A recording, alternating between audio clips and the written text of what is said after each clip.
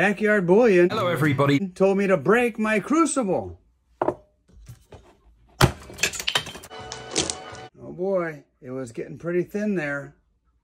Thankfully, ToAuto hooked me up with another Crucible, a brand new one, and take a look. You can see the difference between the old and the new.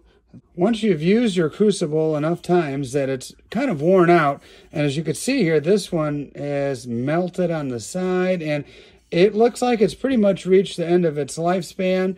Then it's time, when you don't have any confidence left in it, you sure don't want a catastrophic meltdown in your furnace, it's time to get rid of it. Let me pour this into the new Crucible and see what I can make. This bee is one of the several items that I made. If you enjoyed today's video, be sure to like and subscribe.